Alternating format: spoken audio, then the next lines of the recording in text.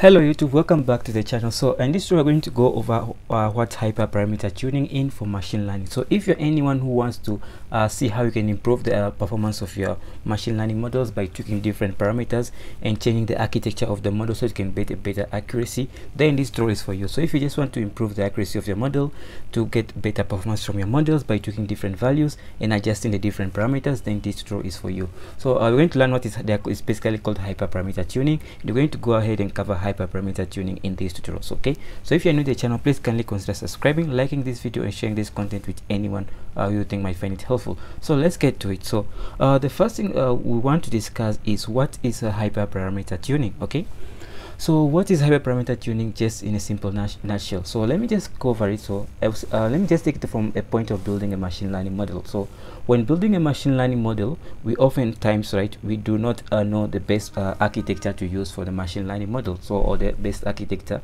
to choose to use for our model. The best parameters to use to get a better performing model, right? We don't know which parameters to use to get a better performing model. As a result of this of being a vast number of parameters to use, right, because you have a lot of parameters to use. For example, if you're doing you can tweak different things like the learning rates, the different weight, the biases. There are a lot of things you can adjust and tweak. The number of layers that you have for your, maybe for example a deep learning network, number of layers that you have, the number of neurons in each layer. All those we don't actually know what's the perfect value, right? So per hyperparameter just help us to be able to choose the best performing value by the best performing parameters to use, right? How many layers you should have, how many neurons should be in each layer, for example. Maybe going to think of it from a deep learning perspective or a deep learning point of view. But if you're also just doing normal traditional machine learning, there are different parameters that you can adjust, right? Like the running rate and so on. So hyperparameter tuning can help us to do this. And how do we do this? We can do this manually by trying out different parameters, but that can take a long time to do. So another approach we can do this to choose the best performing parameters is called the hyperparameter tuning. So parameters we use to define a model are called hyperparameters. Hence, the process of automatically letting the computer, right, you can let the computer automatically select the best parameters for us through a process of trial and error. This is called hyperparameter tuning.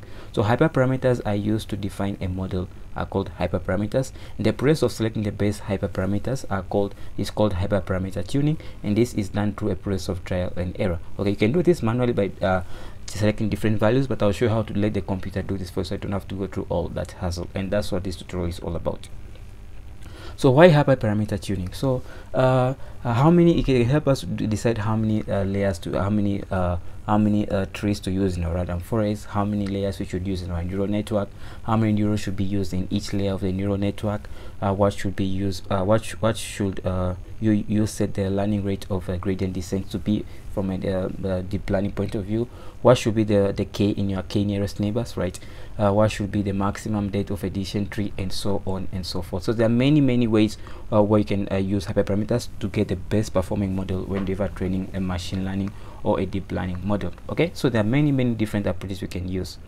So let's look at hyperparameter tuning and model parameters. Okay, so what's the difference between a hyperparameter and a model parameter? These are two different concepts, but most of the time we often confuse them.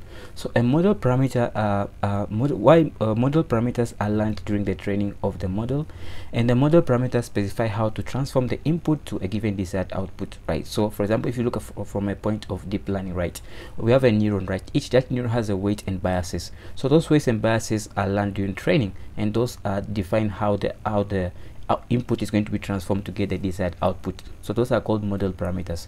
And if you look at what a hyperparameter is, a hyperparameter just define the structural the architecture, basically define how a model is actually structured. So how many layers are there, how many neurons are in each layer, that is called those are hyperparameters. But the price of the actual values instead of the model itself, like the weights and different biases, those are called the model parameters. Okay, so that's the difference between a model parameter and a hyperparameter. While a hyperparameter just defines the actual structure of a network, model parameters the values within the model that the model learns during training, right? So that's the difference between a hyperparameter and a model parameter. Okay, Okay, so how do we go about selecting a hyperparameter? So when it comes to hyperparameters, the only way to select a hyperparameter is through trial and error, as I mentioned earlier on. So we select a hyperparameter based on the values that give us the best performing model, and we can do this by trying trial and error. For example, let's think of it like you're trying to build a neural network, right? You can first decide to go with 5 layers, and then later you can reduce it to 4 layers to see how the model performs, right? So that's basically what hyperparameter tuning is all about. Okay. So selecting a hyperparameter, there are different ways you can do to achieve this selecting of hyperparameters, because there are a lot of values that you can select from. Like for example, if you're trying to create a neural network, right, you can decide to use 1 layer, you can decide to use 2 layers, you can decide to use 10 layers. Just the options are vast. You don't know what's the best parameters to use. So there are a couple of ways of that you can use to perform hyperparameter tuning. Okay, so this can be done automatically by the computer, means you don't have to manually do this yourself. You just have to specify all the possible values that you want. So for example, if you're trying to build a neural network and you want one neural network to try one model in which you have 5 layers, you want to try another model which you have 10 layers, you want to try another model which you have 20 layers. So you can specify all that value, and the machine will build this model and test it out, and then return the performance to you, so you can know which model gives you the best, or which combination of parameters of hyperparameters gives you the best or performing model. So that's what hyperparameter is all about. So whenever you are trying to train a hyperparameter, there is this approach that I typically use. So the first one is find a model, set the range of possible values for all our parameters. For example, talking about a neural network, right, you can decide all number of layers that you want. Okay, and then define a method for sampling the hyperparameter values, define evaluate criteria to judge the model's performance on, and then define a cross validation method. Okay, that's basically what you're going to be using, and you're going to apply it in this tutorial. So now let's look at what data splitting is. When we are trying to train a model, right, you don't want to test the model on a data that you have used to train the model. It's like basically if you go to school, right, your math teacher teaches you some maybe linear algebra equations, right, and give you some couple of assignments to do, right? So during the exam, the teacher doesn't repeat the same assignments that were given in class typically, right? So what the teacher gives, it gives you a different question but has the same concepts that you can apply to see if you actually understood what you have studied in class, right? So the teacher can give you the exact assignments that he gave in class in the exam, right? That wouldn't test your knowledge. That wouldn't make sure that you actually are being tested on whether you have understood the concept or not, because you can just remember what you did in class and just copy paste it in the exam, right? So that's the same thing when it comes to machine learning. So we want to train the machine learning on one data set, and you want to test it on a different data set to see how well the machine learning model generalizes. Okay, so how well it can generalize on unseen data. That's basically it. So the process of to avoid this, right, we split the data into training and testing, validation and testing sets. This withholding of data prevents something that we call data leakage, in which we train the model and evaluate it or test it on the same data set. So training and evaluating the model on the same data set is it has a term that we call it in data science called data leakage, right? Basically, we are training the model on one data and you're testing it on the same data. It has already seen that data before, so it will do significantly better. But if it gets data that it hasn't seen before, it might do significantly poor, right? So how can you actually test the data machine learning model on data that it has never seen, and avoid the problem of training it on data that it trying to test it on data that it has already seen, something called data leakage. Okay, and that's why we have to split our data into 3 main tests, right? So three main portions. We have training test, we have the validation test, and you have the testing sets. So these all combined together can help us to avoid data leakage. Okay, another typical way of doing this is through let me just explain to you using this diagram right here. So you can see this diagram is right. This is our data set, right? So by using a different method, we can split this into different. So you can use this amount for testing, right? The orange ones for testing. I think this is orange or pink, whatever color it is. Let me know in the comment section below. I don't know which color is that. I think it's pink. I don't know. Okay, so we can use the let me just call it pink. Okay, for the sake of it, let me call it pink. If you think it's not pink, let me know in the comment section below what color it is. Okay, so we have this data set right here, so we can use the pink ones, right, for testing our data, while you can use the blue one for training our data. So we use, like, you can use 80% for training and you can use 20% for testing, and that's the whole point of training, validation and test split. So you can use maybe you can use 20% for testing, and you can use the remaining 80% for training the data to avoid any problem of data leakage. And another way you can do this actually dealing with data leakage is by using what you call k-fold validation, and we'll look at it when you get into the coding section. There are other advanced techniques that you can employ to get the same achieve. We can use a k-fold that is able to train the model and perform evaluation without introducing any data leakage. So using the k-fold validation, we can be able to train and evaluate our data while avoiding any problem of data leakage. Okay, so I have, as I told you later on, we're going to be going ahead and looking at the different methods of the selecting a hyperparameter, right?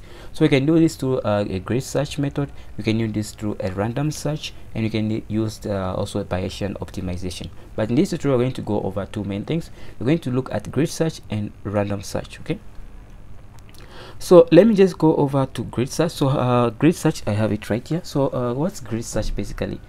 So you might be confused what's grid search and what's it all used about. So grid search basically it evaluates the data in form of a grid method by trying all possible methods. It also has random search, and random search basically combines picks random values and then picks random hyperparameters, combines them, and then tests them out randomly without following any systematic method, while a grid search method follows a systematic method, trying out one hyperparameter with all the other possible hyperparameters.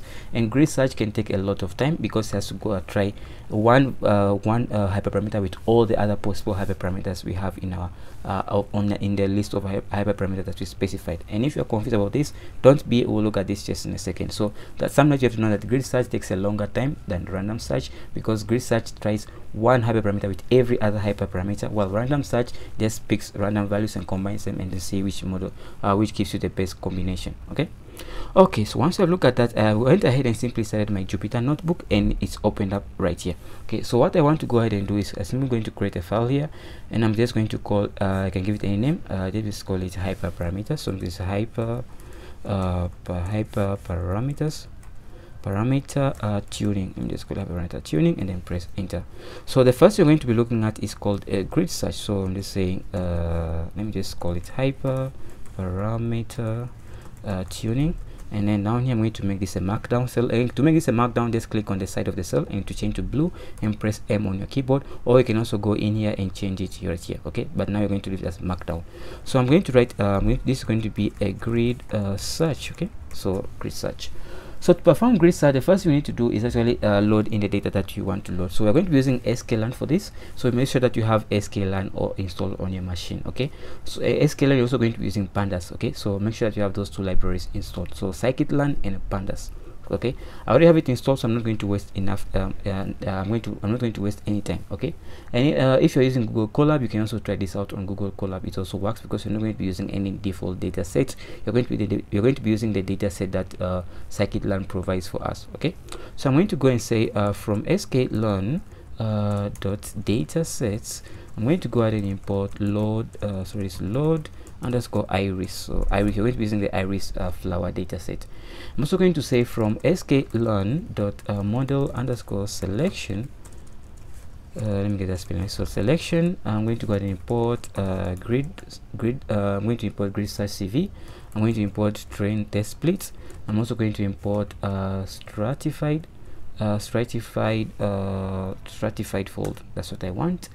And I'm also going to import the model that I need. So I'm going to say from scikit-learn dot ensemble. We're going to be an ensemble model. Basically we're going to be using a random forest, so we're going to import a random forest classifier. I'm also going to import pandas as PD. Okay, so once I have those done, I'm going to go and say iris underscore data set.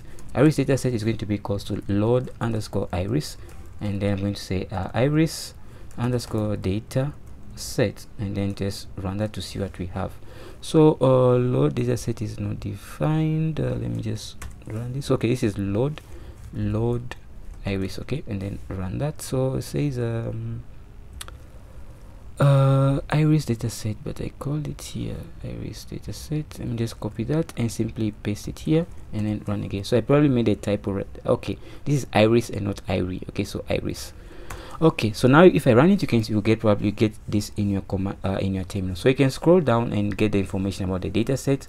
So the iris data set is a very famous data set in machine learning and data science. Well, if you've ever watched my tutorials on other data science like machine learning tutorials, like building a simple classifier, we went ahead and used all these iris data set. So I'm not going to explain much about the iris data set, but you can go and read about it. It has different columns like the sepal length, the sepal width, the petal length, the petal width, and then like which class of iris flower it is. Okay, so this is data set about flowers called the iris flower. Okay, so once we have looked at that, what I want to go ahead and do is actually now convert this into a data frame. So I'm going to say df is going to be equals to pd.data frame. You can work with it converting to a data frame, but I want to convert to a data frame so it can looks much more better. So I'm going to say iris data set, and I'm going to say dot data, right? You're getting the data, and I'm saying column is going to be iris underscore data set dot feature underscore names right there. And once I have that, I can simply do df dot head to check the first 5 rows. So to run that, and you can see this is our data that we have right here. Okay, good. So once we have this, what I want to go ahead and do is now begin to split our data and then begin to actually add before we do that, actually I want to add another column to this, because you can see this is a separate, these are just the x values. Right now I want the y value, which is going to be the target. So I'm going to say df create another column. I'm going to call this column target, and this column is simply going to be iris underscore data set dot target. So we have if you go and read here, we have something called target, and that's what you're trying to get access to. Okay, so I'm just going to run this again and then do the df dot head. Now you should be able to see the target column right here. Okay, good. So you can read more about this if you want, this dataset if you want, but I'm not going to go into depth about this dataset. So if it is 0, right, if the target is 0, then it is iris setosa. If it is 1, then it's iris versicolor, and if it is 2, it is iris virginica. Okay, those are the 3 iris flowers that we have. Okay, so once we have this data set done into a data frame, what I want to do, I want to go ahead and split the data. So I'm going to make a cell here, and I'm going to say x y split. I'm just going to call it xy split. You can call it anything you want, feel free. Okay, so once I have this, I'm going to simply go ahead and do, I'm going to say x, and x is going to be df.drop, and I'm going to go ahead and drop the target column. So target, and you're going to say it's on axis, it's going to be a column, so you're going to say axis 1, and yeah, and then you can also do y is going to be equals to df.target, or you can also do df, and then you get it by using the kind of like the square notation. Yeah, and then run that. So once I have this, I can do x dot head, and let's see what we have. So we have everything except the target, and now we can do y, and if you run y, this is y, right, we have right there. Okay, good. So once we have that, you can also do y dot head if you want, y dot head, and then run that. You can also get the same information, the first 5 rows. Okay, so once we have that, what I want to go ahead and do now is split the data into training and testing sets. So I'm just going to go here and make this a markdown by pressing M. Okay, so by pressing the side of the cell and pressing M. So this is going to be train, right, train test split, just like that. Let's just call it train and test split. Train test split, just like that. So in here I'm going to say x underscore train comma x underscore test comma y underscore train comma y underscore test. This is going to be equals to train underscore test split that we imported, right? We're going to pass in x, the y, and we're going to say the test underscore size is going to be, you're going to be using 20% for testing, while the rest 80% you're going to be using it for training. So I'm going to say the random state, I'm just going to leave it to be 90.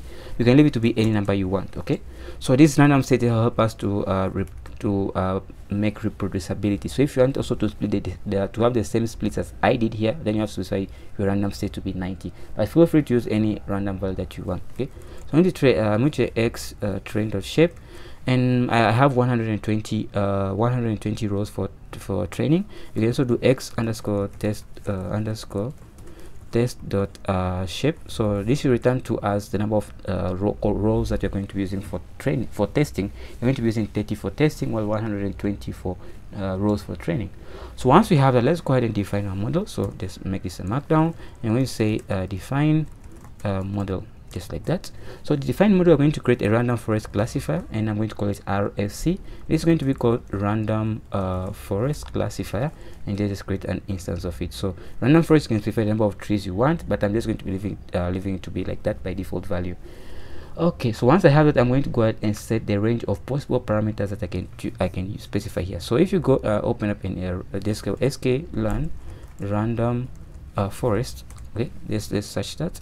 So if you go in here in the official documentation of scikit-learn random forest, you can see we have all these parameters that you can tune. You have the number of estimators, which are basically the number of decent trees that you're going to have in our random forest, the criterion, the maximum depth, the minimum sample, all this information. So we can tweak all these hyperparameters. These are all the hyperparameters you can tweak and work with.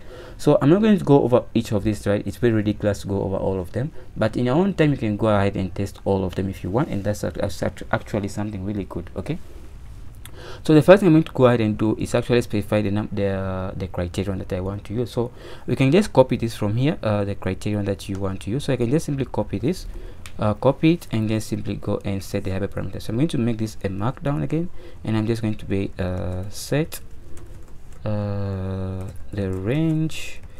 Let me just say set the range of hyperparameters. Okay, so set the range of hyperparameters. So I'm going to go and say parameters, and this is going to be equals to a dictionary. So a dictionary, and you're going to go ahead and pass in the value. So the first one is going to be criterion. So just put it there, and then this is going to be a key. So I have the values right here. So this, I don't know, this is actually not a quotes. So let me just go ahead and put in the right quotes, and then the right quotes here, and also here I'm going to specify the right quotes. Okay, so that's one hyperparameter to use. So we are going to go ahead and test this is actually supposed to be a list and not a dictionary. So let me just quickly change that to be a list. Okay, so let's also change the this one right here, and it's also going to be a list. So there's it. So we have it here. So these are all the criterion. Can be Gini impurity. You can use Gini impurity. You can use entropy. You can use a log loss and all of that. So by default I think it's log loss, so I'm not going to use log loss here, but you can leave it if you want. But you can by default it is Gini impurity. So let's actually go ahead and leave the log loss here. It's not any bad. So once we have this, it's going to go let's go and specify another parameter. So we can also use the number of trees, number of estimators, right? So I'm going to go here and specify the number of estimators that we want to try out. So let's go in here, and you can say number of underscore estimators. So number of estimators is going to be we can specify the number of estimators that you want to use. We can use 10, we can use 100. Let's say these are 100 trees. We can use 150. These are just some random values that I'm specifying, and then later we can see what's the best value to use. Okay, and you can also use the number of sample, and you can also check all this on the few documentation. So number of sample, number of samples underscore leaf, number of sample leaves, and number of sample leaf is going to be the following. So we're going to specify the following. So it's going to be a list.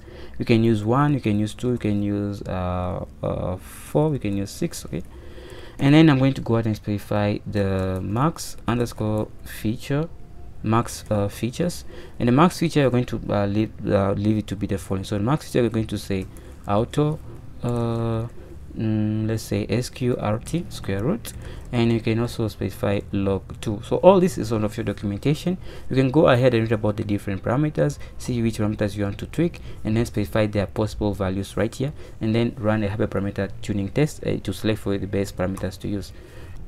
So once we have these values specified, I'm going to go ahead and specify the k fold, and the k fold is just going to be the following. So I'm going to say stratified k fold, right? I'm going to say number of splits. Number of split is going to be equals to let's leave number of splits to be 5.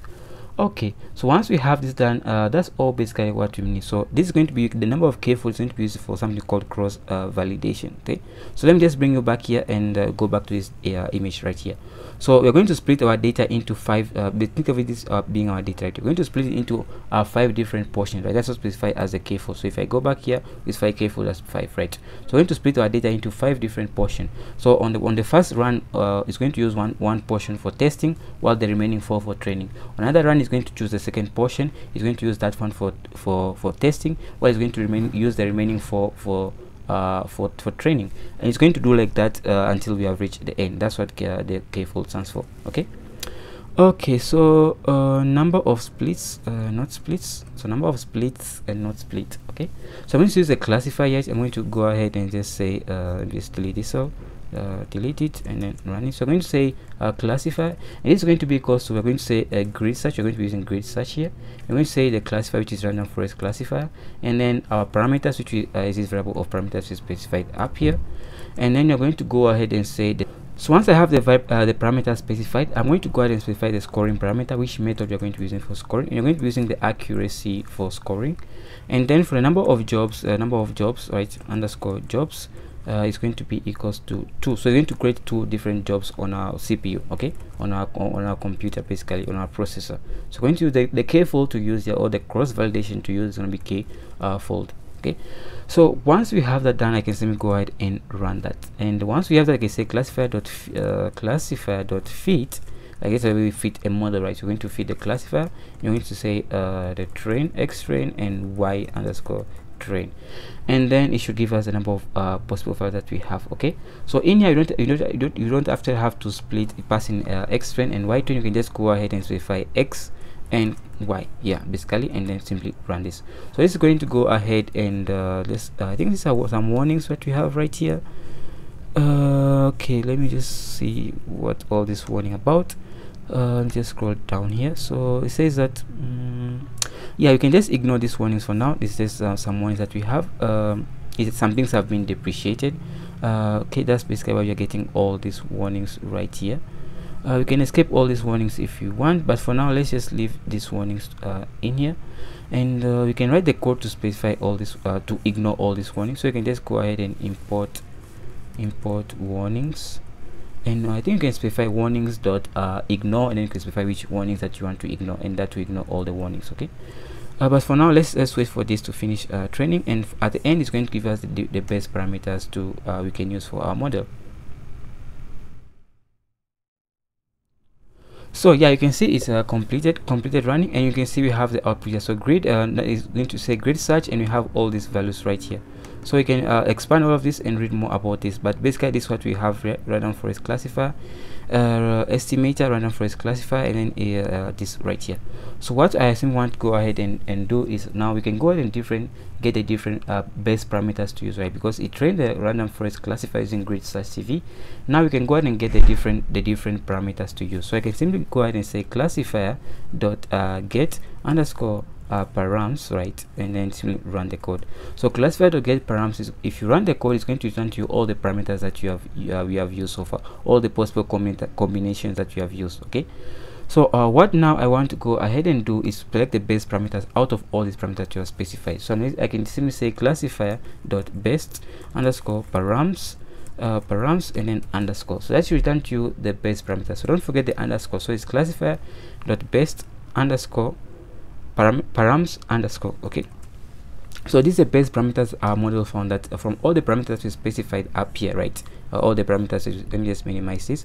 From all the parameters that we specified up here, right, from all these possible parameter combinations, right, the model found that the best parameter to use is this combination. So we have Gini impurity, we have for criteria we have Gini, for max features we have auto, for main samples leaf we have 1, and the number of estimators is 200. Okay, so you can see the number of estimators is around 200. So the more trees there are, the better our model in this case. Okay, so what does grid search mean, and how does it differ from something that we're going to look at later on called random search? So using grid search right now. So what grid search does is simply, for example, it starts from criterion, right? You take the first criterion we have here, it's called Gini, right?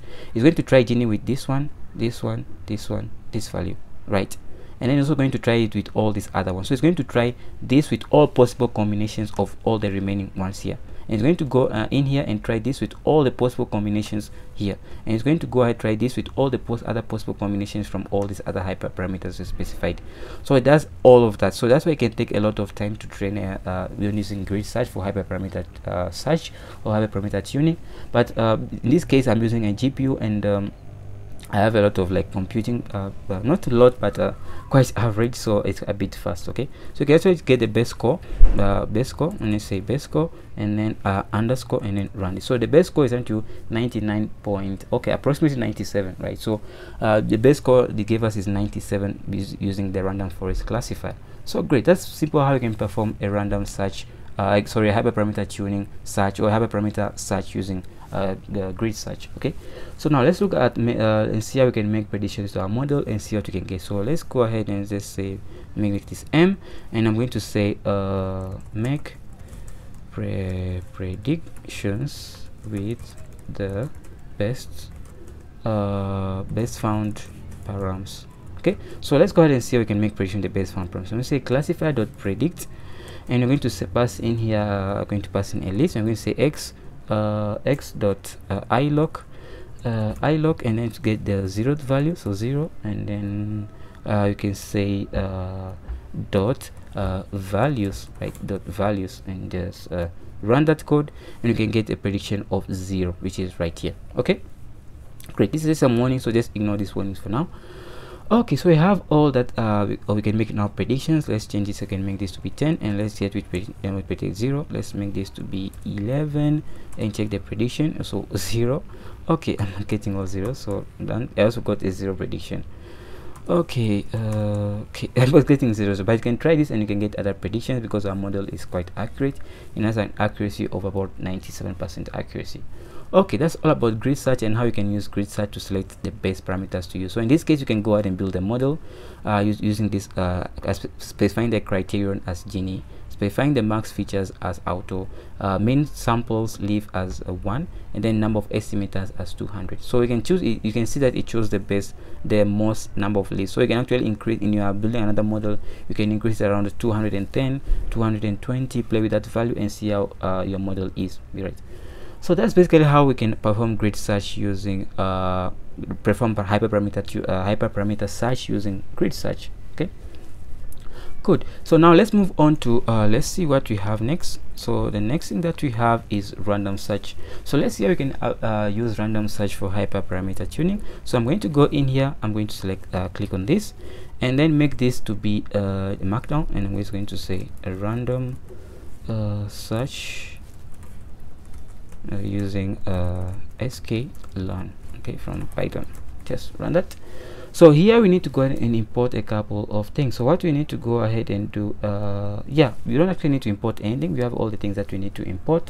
We have the data set, so we can do x, if I do x dot the x dot we can do x dot head, right, x dot head, and let's see what we get. We get this information back. We can do x dot shape, which return to about 150 if I'm not mistaken, x dot shape, and then run that. Yeah, 150 rows. Okay, okay, so we have all that information done. Now we can go ahead and split the data. I went ahead and show you how to split the data right here, because once you create the model itself, because it just help us this grid search help us select the best parameters to use. So now you can use these parameters to build an actual random forest, and then you can go ahead and split your data into trading and testing sets, and then perform more testing on your data.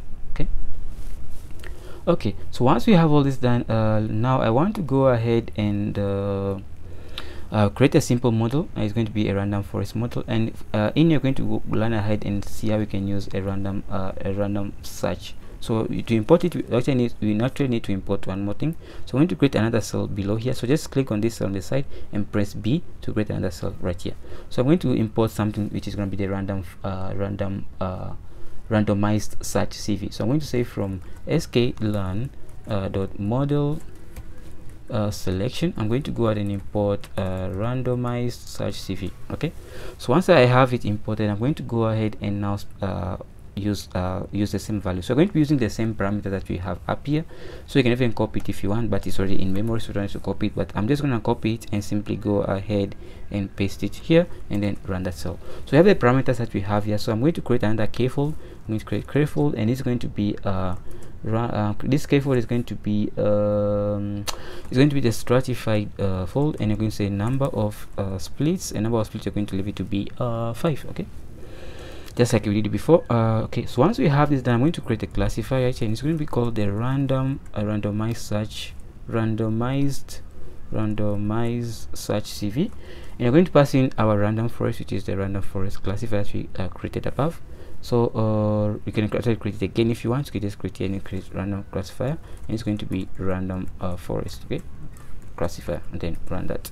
So once I have this, okay, just don't worry about this error, we will just fix it. So they're going to specify the number of parameters. So parameters, and you're going to pass in the parameters that is going to use. We're going to pass in the scoring. I'm going to use accuracy, okay, and then for the number of jobs, it's n underscore jobs, and number of jobs you're going to leave have to be 2. Okay, you can increase if you want, if you have more computing power. Okay, so it's a k fault. Okay, so I can go ahead and simply run that. So once I have this, we can go ahead and classifier.fit. I'm going to pass in x, y, and on that data, and simply run it. So this is going to take some time and find for us the base parameters to use. So just ignore these warnings for now. So we just wait for that to go to train, and once it's trained, you can go ahead and get the base parameters and get the base scores and all of that information. Okay, so let's just give it some time.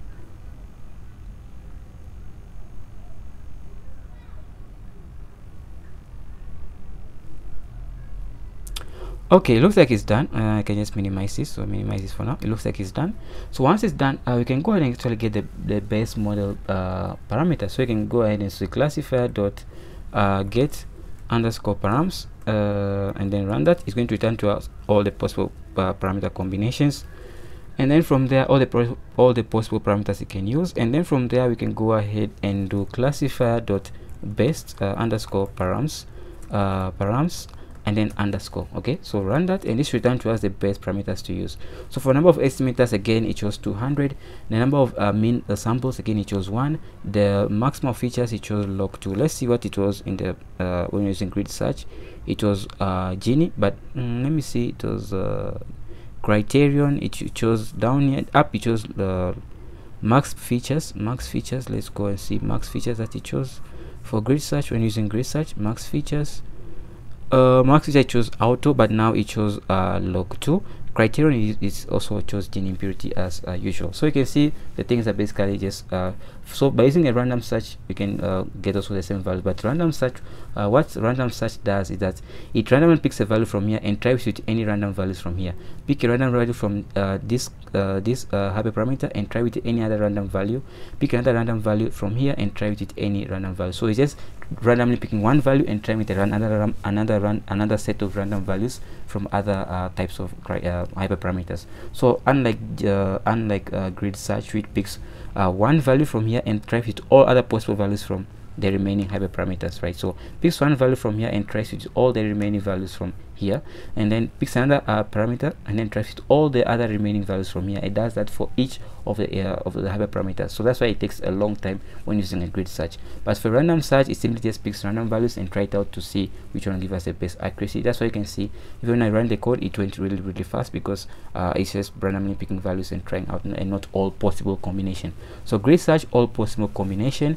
Randomized search is just a random values, right? So it runs faster. That's the advantage of using a random fast. It's much faster. Okay, so I want also to get the best score that we got using the hyperparameters we got. So random score and then underscore and then run that.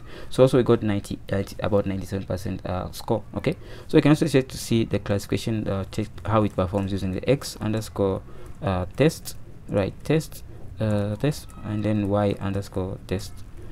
Said perform. It had an accuracy of 100%. This is because actually we use the whole data set for training and testing using the k-fold, but now using the same data set, right, for checking the accuracy. That's why it's having this biased kind of 100% accuracy, right? Yeah, but something that we call data leakage. So that's an example of data leakage because it uses the same data for training as testing. So that's why it's getting this random value 100%. That does not, I don't mean by it you can get 100% accuracy, but you get my point, right? So yeah, so that's basically how you can perform hyperparameter tuning in machine learning using grid search and random search. Okay, so let's go back to the presentation, and yeah, we went over everything that I wanted us to go over. Yeah, so that's how you can perform random search and grid search, basically outperform hyperparameter tuning in machine learning. Okay, so that's basically it for this video. If you guys enjoyed this video so far, give it a thumbs up, like the video, leave a comment in the comment section below. Let me know how the video was, and share this with anyone who you think might find it helpful. Again, if you're not subscribed to the channel, please kindly consider subscribing and liking this video. If you want me to make any other videos on machine learning, leave a comment in the comment section below. I'll do my best to get back to you. Thanks for watching, and see you in the next one. Keep safe.